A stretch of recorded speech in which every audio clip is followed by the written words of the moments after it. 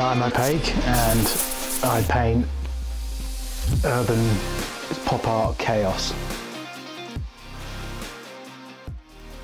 I mean, I've drawn since I was a child on paper. That's how I was entertained in restaurants whenever we went out, whenever we went anywhere. That's what I was given, crayons and paper. And I've always loved it. One of my earliest memories of what I later became to really kind of define me throughout my teenage years and early 20s was sitting in a math lesson with my best friend behind me. He was doing his brother's tag on a piece of paper, which was just his name, Tom. And it was so simple, but it just blew me away. And I didn't know what it was. And he told me, and from that point, I had to try and work out what that thing was.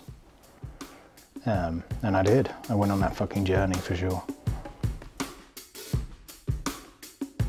I've had numerous tags, starting off biting Easy-E at age 8, and it was shocking and done on all of the underside of the desks at the school I was at. And then it's like anything, you learn, you find ways to find out about a subculture, and especially back then, it was like very early days of the internet.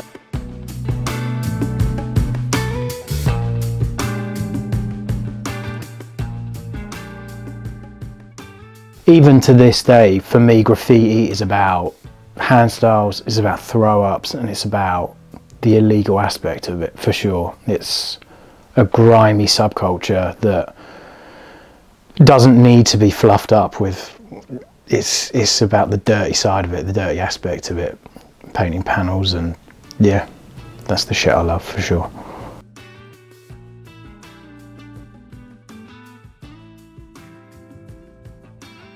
This comes down to what my mental state is about, and I try to chase this idea of perfection within letters to an obsessive point.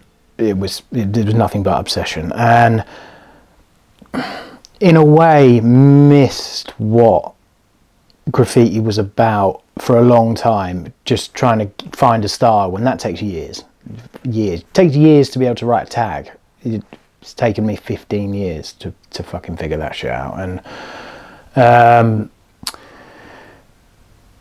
for me, what graffiti is now is about the people that truly fucking live that life, and they go out day in, day out, and they paint that, which, hands up, I do not fucking do. But that is what graffiti is about. It's not just, I'm going to go out and write my name. It's a whole lifestyle choice that you need to be in it, fully in it.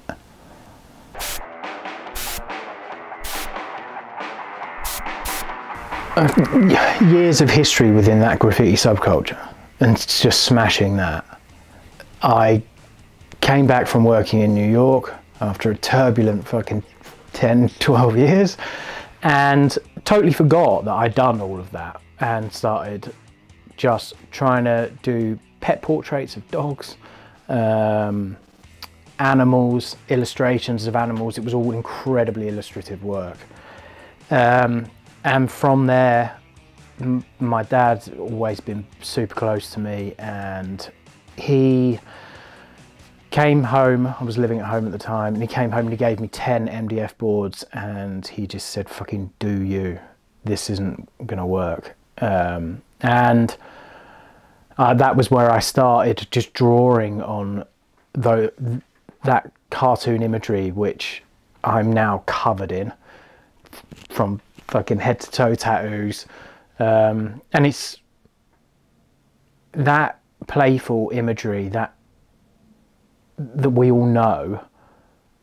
If you take that and then turn it on its head and create something totally new out of it, that's what drives me in what I make. And I love the nostalgia side of it, and everybody can relate to it, and I think that's important. I think art needs to be relatable.